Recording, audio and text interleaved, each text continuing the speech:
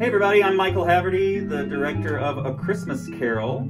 And when Barry approached me about this project, I said yes, because I've always felt a kinship of the weird with Barry.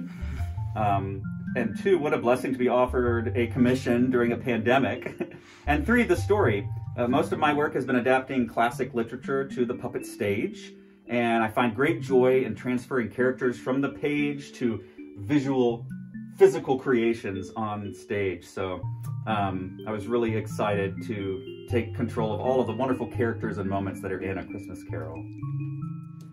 Our team that we've assembled for this project, along with Ray and Spencer, we have Brian Mercer, who has over 40 years of experience in composition and performance.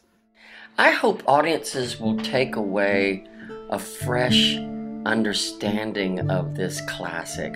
We know the story so well and we've seen it in so many different ways, and hopefully this is a new way and a refreshing tale, and maybe learn something we've never heard before, never seen before, never experienced before.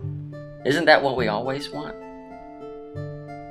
Our two puppeteers are consummate pros who hit the ground running with their understanding of manipulation. Hi, I'm Spencer Stevens. And I'm Ray Kaplan. We're the puppeteers for A Christmas Carol. Puppets and sets were designed by Sam Carter. I would say that a big source of inspiration for me is Wayne White. I'm a big fan of his design style, and I love his puppets, the stuff that he did from Pee-wee's Playhouse and beyond that.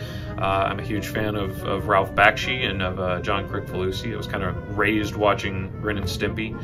And then Henry Selick, the work that he's done with Tim Burton, and then, you know, beyond the work that he's done with Tim Burton, I'm a huge stop motion animation fan. A lot of the puppets that I have up on my shelves behind me are stop motion puppets, and I think, you know, you can really see the marriage of that Tim Burton aesthetic, that, you know, German expressionistic style, mixed with Wayne White in the designs for A Christmas Carol. I think that there's a bridge there that's fairly obvious if you're familiar with those two artists and their sensibilities. With puppets fabricated by Russ Vick on a 3D printer. This is that Marley head design you sent me, Michael. I just kind of wanted to quickly rough it out in ZBrush just to show you what it might look like in 3 dimensions. There's no detail, and I didn't have a profile, so just sort of guessed there, but I think overall it'll move much quicker sculpting these out in ZBrush, printing them overnight, and then all that's left is clean up assembly and paint. So yeah, I have Scrooge here with just a coat of gesso, just so you can kind of see it a little better. Removable mouth here, just have a little screw which attaches to the magnet there. I've got these interchangeable mouths. Happy first size reference regarding Christmas present, big guy. Here's his hand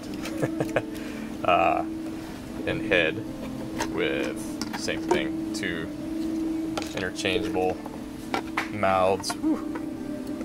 And then Bob Cratchit with his eyelids to close his eyes. There. Spirit Past? Is that right? Yeah. Tall, lanky one. Not the skeleton. Yeah, and Spirit Future here.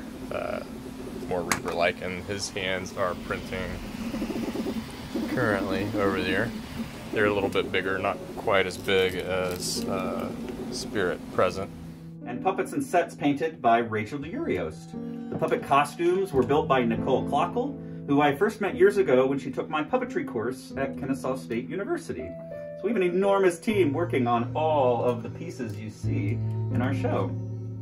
What I hope that an audience takes away from this version of A Christmas Carol is the humor and some of the silliness that's in that story and that is possible in telling that story. I think we've all seen very serious, dramatic versions of A Christmas Carol, and, you know, Marley's monologue about mankind was my business. And I think that if anything, I would hope that audiences would see the humor in the story and in the way that that Michael is telling the story.